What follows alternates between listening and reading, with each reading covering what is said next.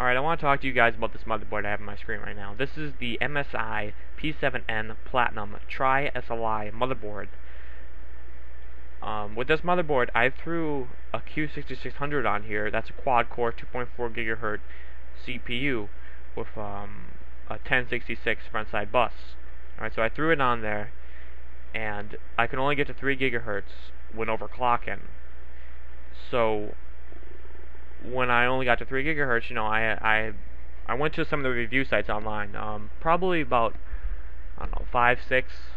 Can't remember how many I checked out, but every single one of those review sites could only get to 3 GHz on this board, and I was dead set on getting past 3 GHz.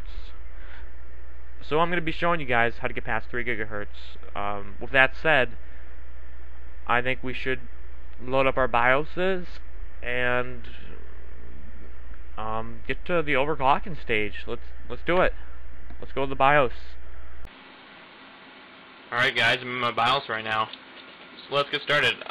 But first thing, I'm sorry for this chintzy audio. I'm using my little Coolpix L18, very small little camera. So let's go under cell menu, and then I'm going to make sure my dot control is off. And as you can see, it is disabled. So I'm going to go over to here on my Intel EIST. I'm going to make sure that that right there is disabled. Okay, so I'm going to hit enter on it. Disabled. Boom. Alright. Let's also change our system clock mode from auto to linked. Alright. Now let's change our frequency for our front side bus to 1666. Boom. Alright. Everything's good for there. We just need to go down to the bottom of the screen here, or near the bottom, and change our CPU voltage right here to, let's see, we're going to change that one too. Probably 3.5, or actually 0.35. You put 3.5 in there, it'll probably blow your CPU in a matter of seconds. Can't even put that in there anyways, but that should do. 1666 will give me, let's see what it will give me. It'll give me about 3.75 gigahertz. Alright, so 0.35 volts in there. That's good for the voltage. You're going to want to make sure that you have good cooling. I'm pretty sure my CPU can handle this temperature. I've checked my temperatures, and it's stable. I have the newer version of the Q66, which is 10 degrees less hot than the older version of it. So, and that's Celsius, by the way. Okay, so let's go down to spread spectrum at the bottom of the screen here, and let's make sure that is disabled also. Okay? And now, since those are disabled and my voltage is set to 0.35, I can actually boot into Windows, and I'll shoot a video in Windows for you guys. Alright guys, I did it. I got my Q6600 all the way up to 3.75 gigahertz.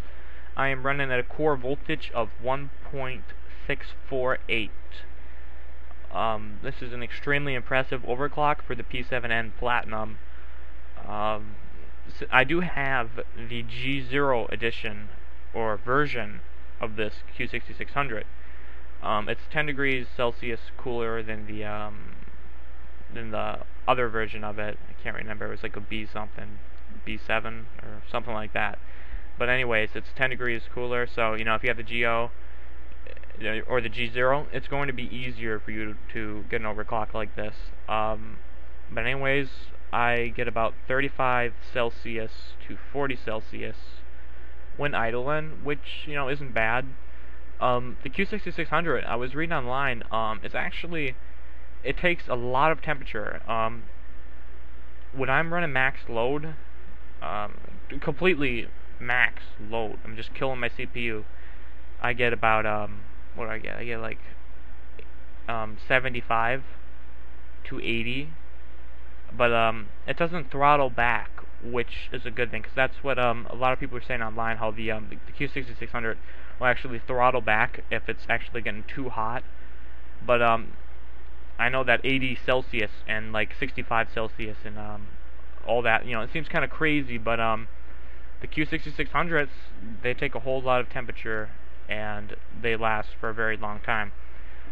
So the only thing I can just say is, you know, you should probably bring your CPU frequency down.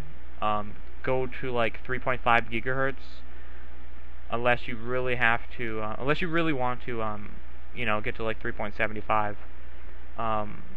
I might have needed to put some more core voltage in there, maybe 1 or 2 integers up, and that would make it very reliable in a crisis. But yeah, if you have good cooling, you know, go for it. Just don't try and use the stock heatsink and try and overclock like this. You'll probably blow your CPU. But thanks for watching, and thanks to Me Got Rice and Logan for letting me put this video up on RaiseTheWorld.com. It's an awesome site. You should check it out.